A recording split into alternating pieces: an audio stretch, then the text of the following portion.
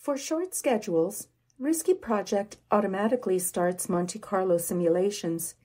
These calculations are run in a fraction of a second.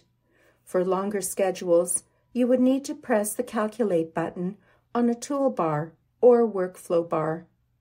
To view or update calculation parameters, click on Schedule, then Project Options. Then select the Calculation tab. RiskyProject has conversion monitoring. If convergence is enabled, Monte Carlo simulations will stop when certain pre-selected criteria are met. In this case, simulations will end when mean and standard deviation of duration changes less than 0.15% over 20 simulations. You can disable convergence monitoring. In this case, the actual number of Monte Carlo simulations will be equal to the maximum number of simulations as defined by preset parameters.